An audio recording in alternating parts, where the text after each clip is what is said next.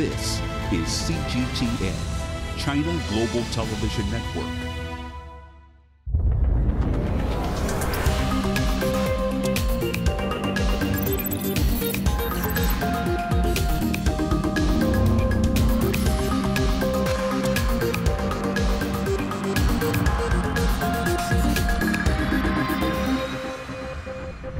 Hello and welcome to this Razor COVID-19 special. I'm Emma Keeling. Keeping track of SARS-CoV-2, the virus that causes COVID-19, is essential to limiting our exposure to it. Nextstrain was created by an international group of scientists using software that uses the virus's genetic material to trace its spread in real time. It's been praised by Bill Gates and won the Open Science Award. I spoke to Nextstrain co-developer Dr. Emma Hodcroft and asked her what they are looking for. So what we do is we take the genetic material and we look for tiny changes in between one sample and another sample. Now, these are mutations, but they don't tend to be what people think when we say mutation. They usually don't change the function of the virus at all. They're more like typos in a document. But you can imagine that if you have something with a couple of typos, you can still read it perfectly fine. So it's the same for the virus. But what we can do with these changes is they show us what viruses are more similar and which ones are more distant. So if we see viruses that share the same mutations, we put them close together. And if we see viruses with different mutations, we put them further apart. And in this way, we actually create what's like a virus family tree that shows us how all of the samples are related to each other. And then, because we know when and where these samples were taken, we can infer what might have happened in the past. And this helps us track the virus as it moves around the world and through time. Why is it so important to have this real-time snapshot of a virus? So this has been really informative for helping us see how the pandemic is progressing day to day. One of the most important things we've been able to show with genetics is to differentiate imported cases and then local transmission. If we have, for example, 5 cases one day in a country, just from testing alone, we wouldn't know, are these people who'd been to somewhere high risk and then come back, or did they all catch it right here? With genetics, if they've come from different places and caught the virus somewhere else, we would expect those samples to be spread out on the tree. But if they've caught them all in the same place through local transmission, they'll bunch together really closely. And this is really important for informing us what interventions we should be focusing on. Is this something that we should be stopping from being imported, or do we need to concentrate on social distancing right here to stop local transmission? So is anybody using the data that you're coming up with? Yes, so I definitely think now that people are, and I think that this was really shown quite clearly with an example from Seattle, Washington that has been told a few times. But what happened there is there was a Seattle flu study that was collecting swabs for flu surveillance. So this is a really normal thing. You send swabs out to people at home, and then if they feel a runny nose or a cough, they swab themselves and they can send the sample in. And we use this to just better understand how is flu moving around from season to season. What was really great this year was that people in the Seattle flu study had the idea that we should be testing these swabs not just for flu, but for coronavirus as well. This was when the CDC guidelines were really strict, so no one was being tested for coronavirus unless they'd been to an at-risk country. But these swabs were coming in from normal people in Seattle. When they started testing, they found that yes, they did have positive samples in the Seattle area. Where genetics came in really useful was that we were able to show exactly what I said earlier, where these sequences grouped really closely together, and therefore they were an indication of local transmission in Seattle at a time when it wasn't known that this was something that was happening in the States. So we're really happy that the Seattle flu study was operating somewhere and in touch with people that work with Nextstrain so that we could help raise this alarm that local transmission was happening in America. Where did this idea come from? I mean, was it just, did something happen and you thought, maybe we should create this amazing thing? So Nextstrain was originally started at the end of 2014, beginning of 2015, and this was originally started as NextFlu, and the idea was to track flu as it moves around the world from season to season so that we can better see how it changes and what strains might be coming around this year. This is still a big part of what we do at Nextstrain. Now, as it grew as an idea and as sequencing became more available for other pathogens, obviously the name had to change to something a bit less flu specific, so we changed to Next Nextstrain. And since then, we've been able to use the same techniques and improve them for things like Zika, Ebola, measles, mumps, and enteroviruses. So it was actually really natural for us to pivot to the new coronavirus when reports started coming in January and the first sequences became available. So this will be great because we're hearing about the second and third waves of this virus. So what you've learnt from the first wave can be applied to help maybe reduce the amount of infections in the second and third waves. That's definitely what we're hoping. And we're also hoping that we can get insights, for example, into what role different cities in a country might be playing, or even what role demographics might be playing. What role do children play in infecting older people? Or is this something that we don't really need to worry about children as being a transmission vector? These are all things that genetic information can give us insight into. And so we're really hopeful that the number of sequences will continue to go up so that we can help do these detailed analyses for countries and help guide their public policy. The UK government has only recently reintroduced the contact tracing. I mean, how important do you think that wider tracking and tracing is with COVID-19? So I think this is really important. I'm a very strong advocate for what we call test, trace, and isolate, where the idea is that we do lots of testing and then we do contact tracing for everyone who tests positive, and we isolate both the infected person and any of their contacts until we can confirm the contacts are negative. The big thing here is that we often talk about coronavirus as an invisible enemy, or that we're fighting an invisible war. Testing is what it takes to see this invisible enemy. It makes this invisible enemy visible. In similar research to that of Nextstrain, Dr. Peter Forster and his team have used 160 early samples of the SARS-CoV-2 genome to visualise how the virus has evolved as it spreads. Their research has shown that the virus may be a little older than was originally thought and now exists as 3 distinct strains, A, B and C. Because we have now in our study unraveled the viral tree with the A, B and C types, we can now do something very neat. We can apply the mutation rate of the virus like a clock to our tree and calculate when the outbreak occurred.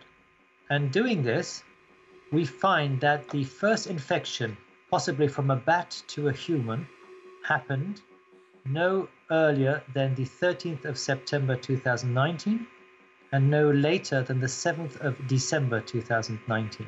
What you do need is to take all the early samples, as we've done, all the 160 samples, and then calculate with the mutation rate when it all started and what is the original type, which is, as we're certain, A. Finding which strain is the earliest requires additional samples. You need something which is non-human, so what do you take? You take the bat coronavirus, because that's very closely related to us. And if you apply that, a location in the network, which we've called type A, is the original type, that would have infected humans. And then it would mutated and change into a type B.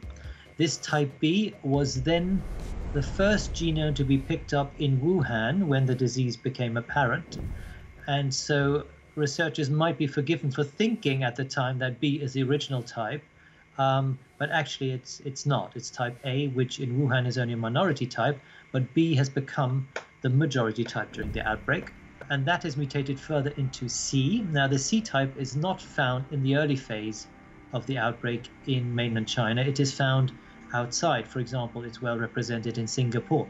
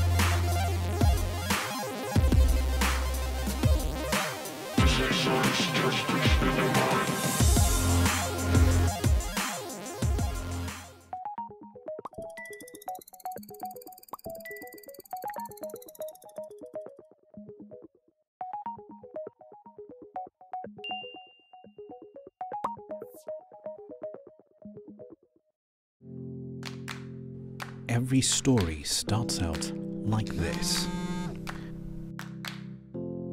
Okay.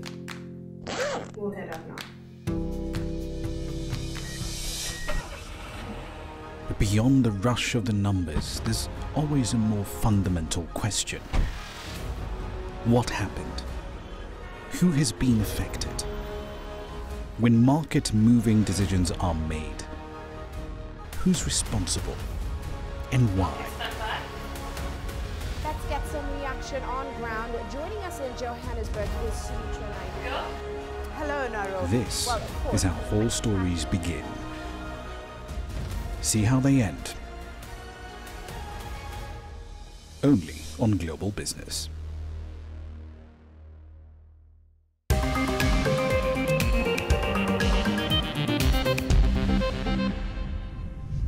The COVID-19 pandemic has brought about unprecedented collaboration from research institutes and scientists from all over the world.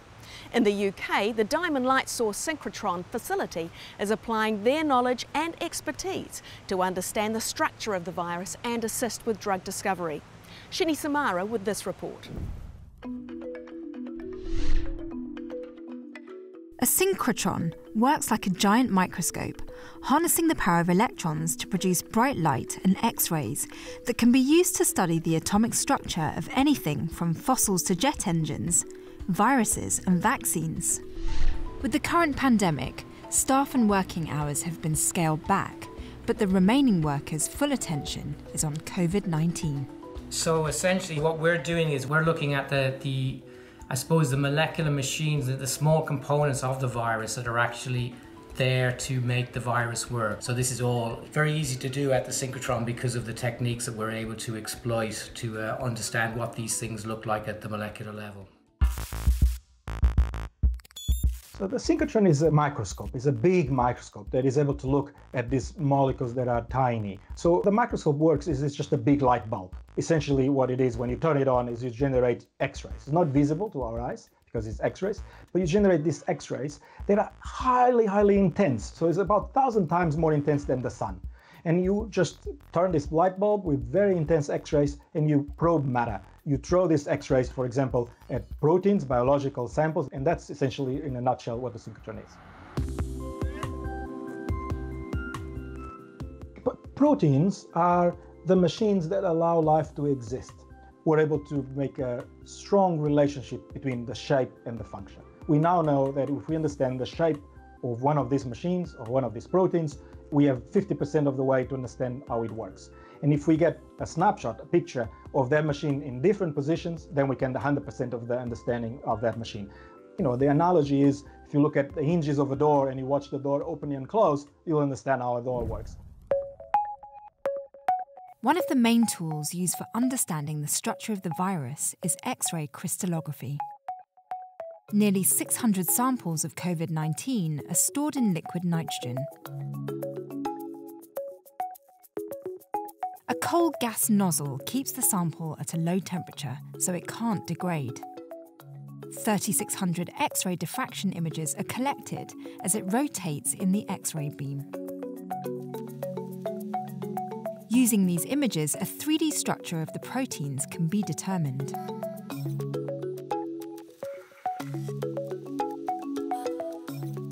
What kind of scale are we talking about? We're not looking at the virus in its entirety, in its sense. We're looking at the individual components of the virus which are essential for it to be able to replicate and infect and cause disease. That also kind of applies to trying to identify potential antigen for vaccine development as well. And so if we know what the protein looks like, then we can understand how it functions and how it carries out that function. So if we can understand how it functions, then we can also work out how to stop it from functioning.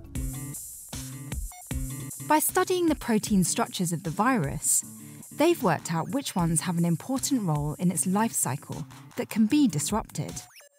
They're concentrating on a protease, an enzyme that's essential for viral replication, and therefore part of the virus that could be successfully targeted for drug discovery. The next step is screening chemical compounds to bind to the specific protein, which can be used to build upon by chemists to design drugs that can disrupt the virus from working. In the past 4 to 6 weeks, we screened over 1,500 different compounds. And from that first tranche of screening, we found about 90 different compounds that bound to the protease in this case. And we've released all that data so people across the world can access that data and they can see what the data is. And this has accelerated development of better compounds to actually test. So I think we've essentially got this crowdsourcing collaboration now, which is called COVID Moonshot. And there's been over 300 chemists around the world that have contributed to this crowdsourcing initiative. And they've actually looked at all the data that we've collected at Diamond, and they've suggested or come up with new compounds or what compounds they think would be able to bind better. This is really very, very new because this hasn't been done before in the sense that we're releasing the data straight away and we're allowing anyone from across the globe to look at it and actually submit ideas and designs for new compounds. Another part of the virus machine that researchers have been targeting for vaccine development is the spike protein. This is the component of the virus that allows it to attach to and invade human cells. Where does your research and the work being done at the Synchrotron fit into the overall picture of providing us with a vaccine one day? So if we look at, for example, the spike protein, the one that does the infection, if we expose the part that also binds to the human cell, and if the immune response, for example, is exactly to the shape, that is the same shape that binds, that a key finds a lock in the human cell to connect, then if the virus gets rid of that portion of the spike protein, it will also not infect us because that's the part that is crucial. So this is an example where structure-based design of vaccine is important. For understanding the machine, we can work on a drug to help current the situation because the vaccine is a medium to long term, the drug will be a shorter term. So by getting the structure of this, we are working on both fronts.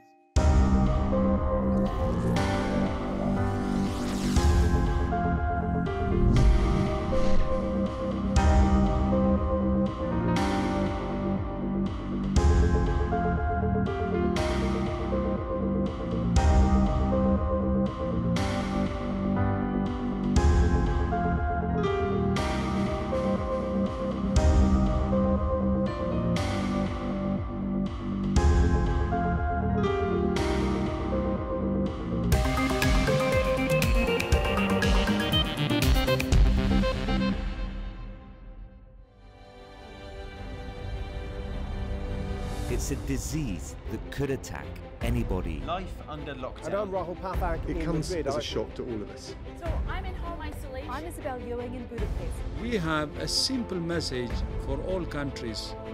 Test, test, test. After schools shut their gates from Friday. We are accelerating research. I said very clearly there's more to do. Develop a vaccine. You were the eldest person to have survived this nasty virus. Thank you so much for all you people.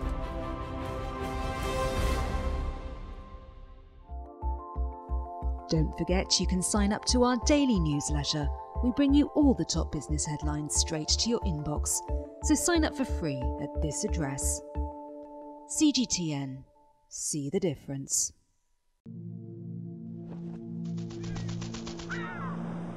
How will your world change today? What happens here? What happens there? Or what you make happen for yourself? If it matters to you, it matters to us too. Your stories are the stories that need to be told. Africa Live. Find your voice. The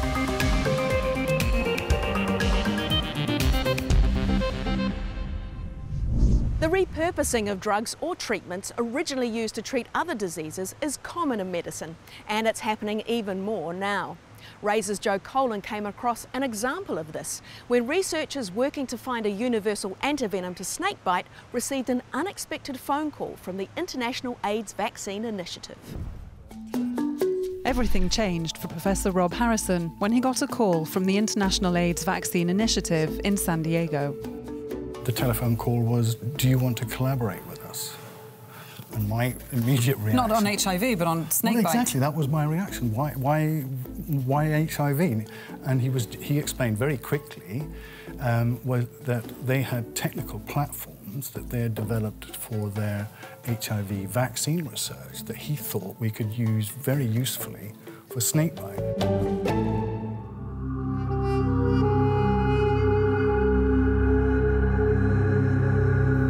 Up until now, treatment has been based on the venom, not on the symptoms it causes, which include paralysis, asphyxiation, and unstoppable bleeding and bleeding in the brain.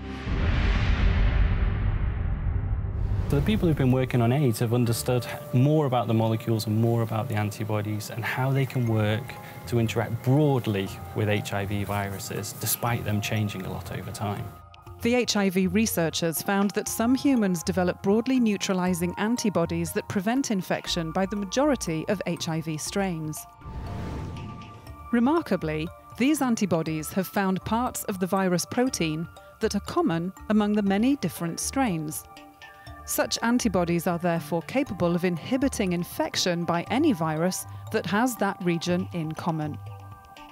In some cases, this translates to almost 90% inhibition of diverse HIV strains by a single antibody. What we're hoping to be able to do is to engineer antibodies so that they can broadly recognise lots of these different toxins, no matter which snake bites a person, and so they can be neutralised in a generic manner.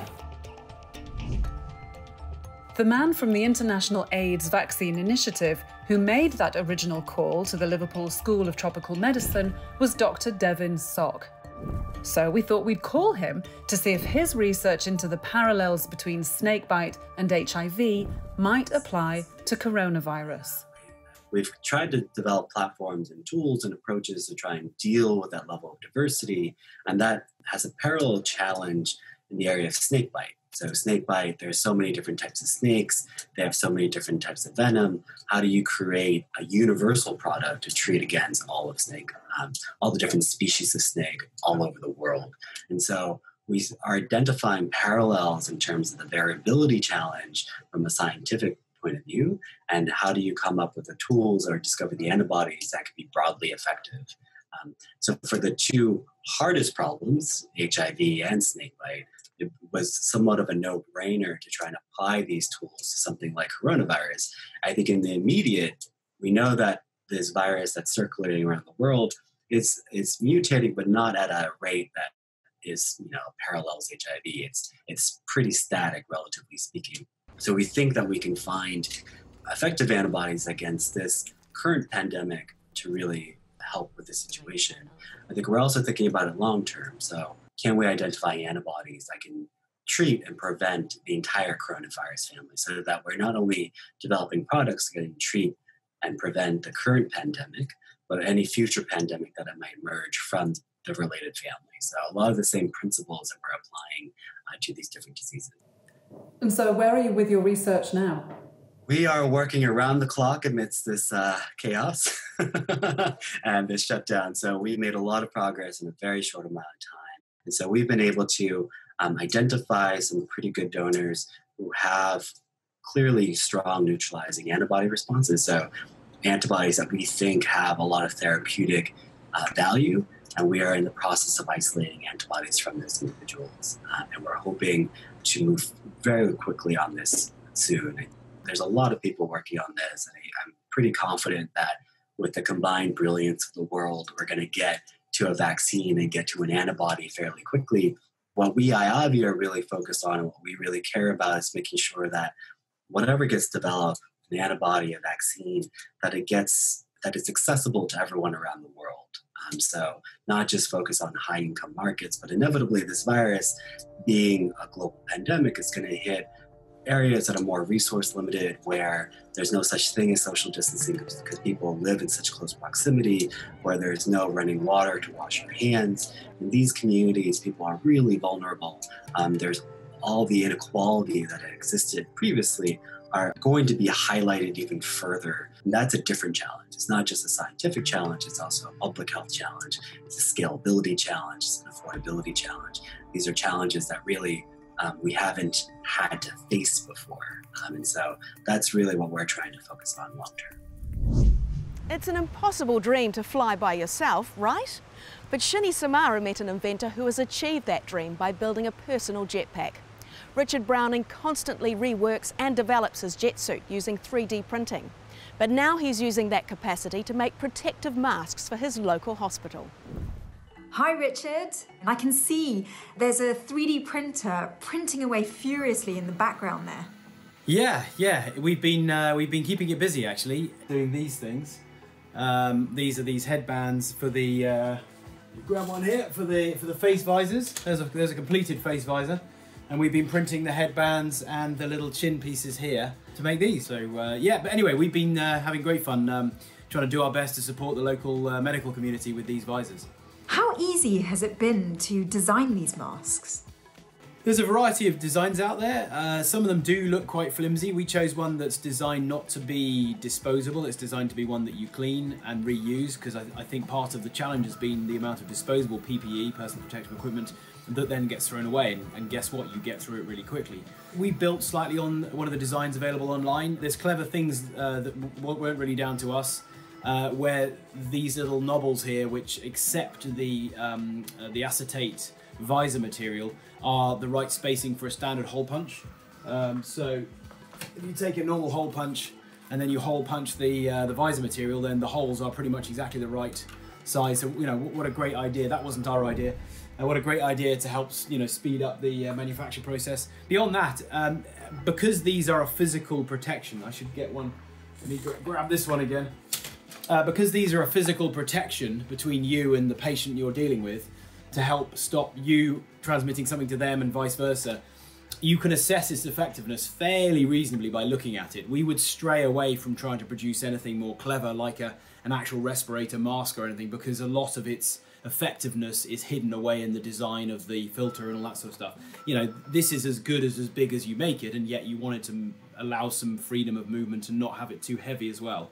So they are pretty simple, really. I mean, it's like a super tiny welding mask in a way. It's really just down to efficient design, and you can pretty much create anything in the home, theoretically. Well, certainly out of plastic, yes. And when you mention design, actually, there's an interesting point here that is often lost on people, I think. Because additive manufacture is such a new thing, you actually have to design fairly sympathetically for it. So there's little things like those knobbles I mentioned, if I can point to them here, those knobbles I mentioned that actually punch through the holes you cut in the clear stuff here. If you notice, they're sitting at one end of the design there. They're sitting towards the base here.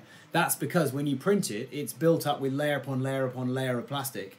If you tried to build it that way, well, you've got an overhang. So when the nozzle gets to that layer, it's going to start building a little overhang. To an extent it can do that, but because it's squirting out hot plastic, it'll just droop eventually. So you have to introduce in the design something called support, which is a little like pillar structure underneath anything that's overhanging. Now if you did that, that's going to slow the printer down a little bit, and also is going to be a bit of messing around to clean that off afterwards. It's a very simple example, but if you can design sympathetically to the process, you'll speed it up. So if you notice, this thing doesn't need any support at all. So you've delivered 30 to the local hospital. How have they been received by the doctors? Yeah, we took some along earlier this week, and yeah, they loved them. They actually said that they were very similar, if not more comfortable than the ones that they typically wear. We've got them being reviewed at the moment for like frontline care with their procurement and infection control team. There is a challenge where it's so much easier if you've got disposable ones, because even if they're half decent, you can create some degree of separation and then throw it away afterwards, and you don't have the challenge of sterilization afterwards. So the fact that we're aiming for these to be reusable and cleaned in between use does create a bit of a challenge, but they really like them, and there's a couple of little tweaks we're going to make for the frontline use. But in the meantime, the GP usage, I mean, they're loving them, and they're in great demand. That's it for this edition of Razor. Stay safe, take care of each other, and we'll see you again next week.